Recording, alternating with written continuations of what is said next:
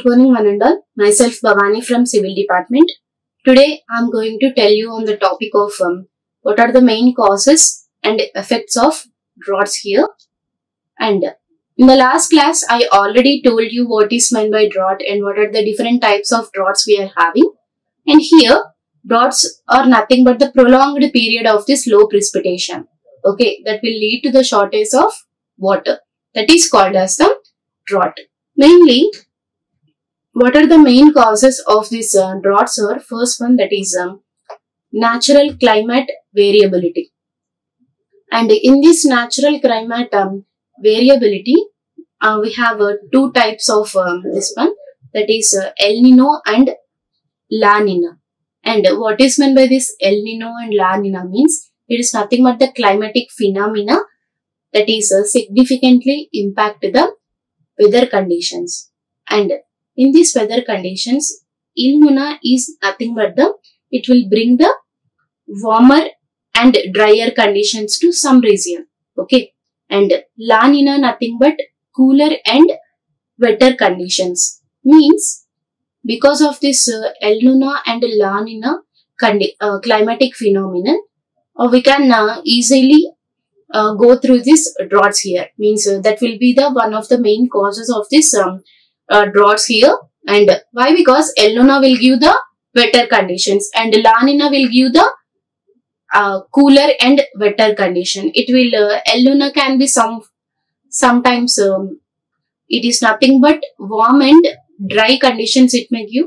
La Nina is quite opposite, means it will give the very wet conditions. El Nino is nothing but dry conditions. Okay, by these two conditions, they will give rise to the causes of the that will give rise to the droughts here.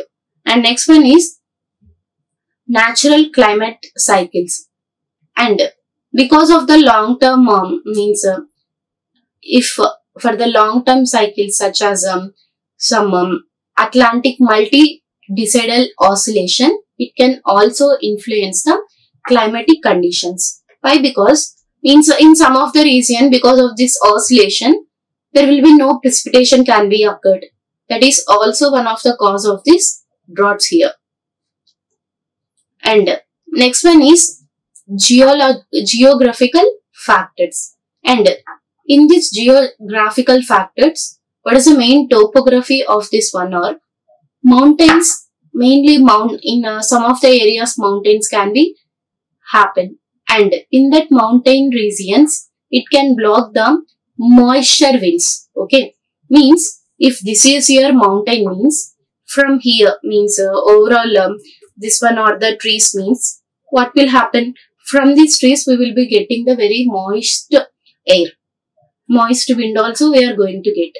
If these winds are from the trees, we are going to get the winds. If these winds are going towards the top of the mountain, means up to here that cold, that cool winds can be happen. But at some altitude, they are not going to get, we are not going to get the cool climate. After it is going to be reduced, means in this one, in this leeward side, what will happen? There is no wet conditions, means very cool air we can't get. Here we are going to get the dry air. Why? Because when it goes towards the top of the mountain, means when it is falling from that one, means that cannot be having the wet conditions, means that wet conditions nothing but that winds that can cause the precipitation here. Okay, that is nothing but the leeward side. Means some of the mountains, they will just block this moisture winds, and that will give rise to the conditions towards the leeward side, means falling towards the downside.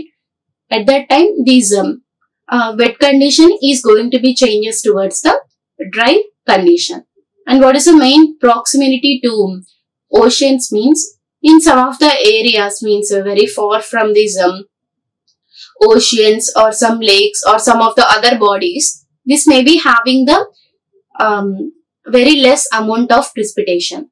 Why? Because in some of the oceans, they cannot give the means obviously this ocean water or some other water bodies water only cloud is going to be collected that water, and that cloud is going to be travel towards some area. At that area, cloud will release that water. Okay, that is called as the precipitation, we can say.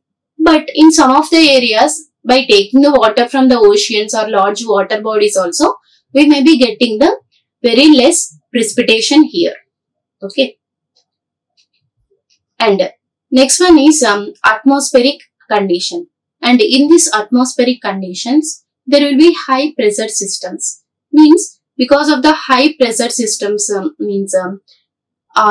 of the wind patterns can be that can lead to the stable and dry conditions. Just now I told you, in some of the mountains, they will just restrict to the a cool breeze to not enter towards the other side. So likewise here also, due to the high pressure systems, there will be stable and also the dry conditions there. Okay. And next one is wind patterns. In these wind patterns, due to the change in the wind patterns, that can overall disrupt the normal moisture distribution here. Means if then some areas, we can take some Mumbai. In Mumbai, we are having so many beaches, and in Visakhapatnam there is also 2 to 3 beaches. Means in these areas, what will happen means some may be having the some normal amount of precipitation there. Why? Because their states or their overall capital cities are nearer by these beaches only. So what will happen? There will be normal precipitation will be there. But some cities can be situated very far away from these water bodies. Means what will happen due to these atmospheric conditions also, there will be very less precipitation towards that states also. Okay. And there will be changing of the wind pattern can also disturb this moisture distribution. Okay. Due to this moisture conditions, whether it may be high pressure or whether it may be disturbances in the wind patterns also, that can cause the droughts here. Okay. Next one is human activities. Means due to the humans also, these due to human activities also, these droughts can be happen. Means how it can be happen means due to the land use changes. Means because of the deforestation and urbanization also, there will be very much change in the climatic condition that will give a rise to the reduction of this moisture levels. And next one is water management. Water management is nothing but if you are going to extract so much amount of the groundwater, means there will be no surface flow. Okay, if the surface flow is very much dried, means that can also cause the drought conditions there. And next one is climatic change. Means if from the factories and from the industries, carbon dioxide will going to be released into the atmosphere. Okay, due to this climatic change also, there will give rise towards the greenhouse gases, and that greenhouse gases, they will just contribute towards the global warming. Okay, and obviously because of this global warming, there will be changes in the precipitation content also. Okay, and this one is the overall summary of this causes of the droughts. Why? Because if these droughts are happening, why this is happening means because of the dry conditions. If in some area, if the precipitation is normal, means that land cannot be having these droughts. So we have to be very careful to not do the deforestation in that area. Means some will give rise to the urbanization. Because of this increase in the urbanization also, we have to do this deforestation. That will give rise to this droughts. And soil, if the soil is moisture, means we can eradicate these droughts there. If the soil is not moisture, means that can give rise to these droughts also. And in some areas, season to season, rainfall can be varied. Why? Because in previous season, we are having somewhat less rainfall. But in this year, we are having so much of rainfall. Because year to year, the climatic conditions also going to be changed because of this greenhouse gas effect. And whereas in coming to the when we compared the previous 3 years also, some areas may be having only less than 3 inches per hour precipitation. But in some areas, there will be 50 inches of precipitations like in Atlanta.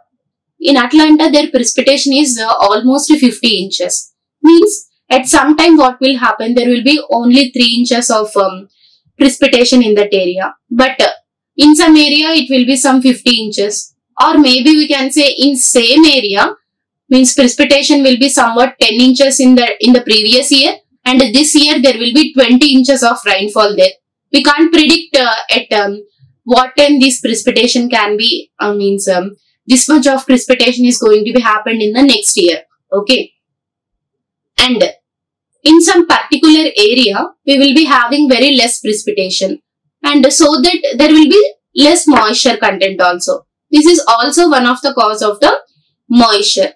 And in this one, if the soil without any moisture content to the soil, obviously plants are going to be die. So if you are going to give so much of water to the soil also, we can we can reduce this drought condition. So we have to use the various type of water bodies like reservoirs, wells and small ponds like this, so that we can store the water and we can use that type of water in the next season also. Okay.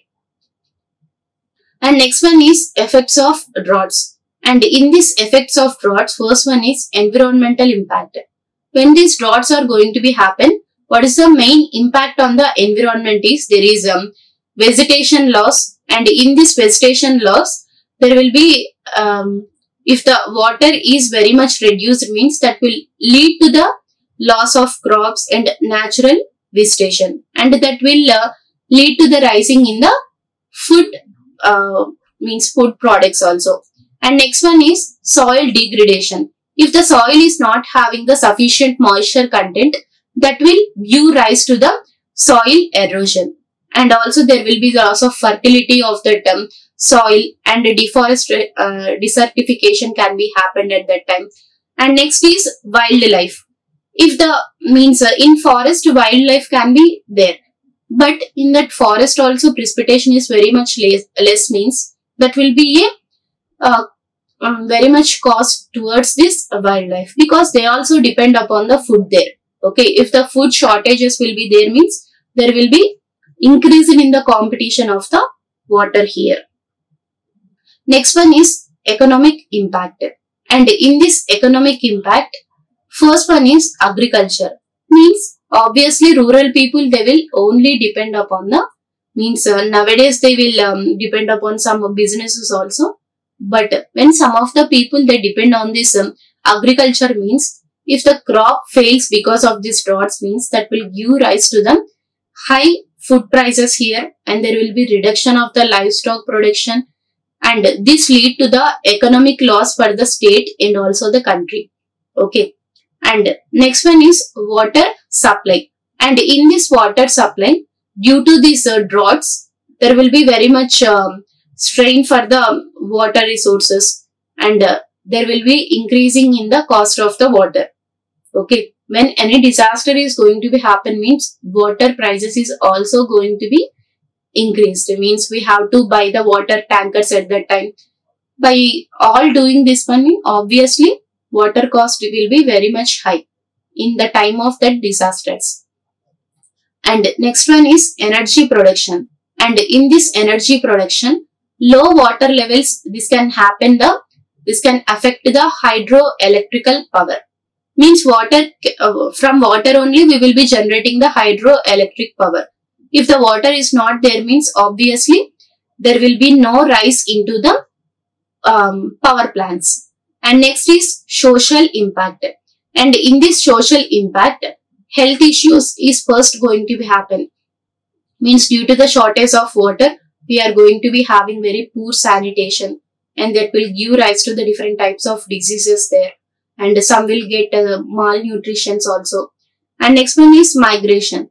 Means if the sufficient water is not there, from far away we have to take the water, means obviously we have to migrate that from that place to another place. That is also one of the effect of this droughts here. And conflicts means due to the scarcity of the water, there will be conflicts over these resources, and for the people also there will be so much conflicts. It can be both locally and also the religiously.